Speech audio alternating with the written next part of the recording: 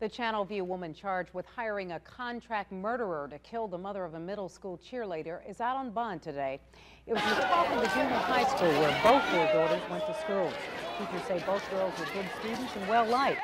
The only difference, the daughter of Wanda Holloway, now awaiting trial for solicitation of capital murder, had never made the cheerleading squad. Verna Heath's daughter, on the other hand, had been on the squad for 2 years, and new cheerleader elections were coming up. The suspect and the intended victim lived around the corner from one another.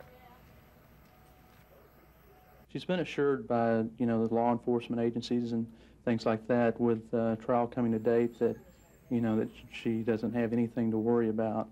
But when someone, once there's a contract on you, that just changes things. The $2,500 contract was only on Mrs. Heath's life, but investigators say at one point Holloway considered a contract on Heath's 13-year-old daughter as well.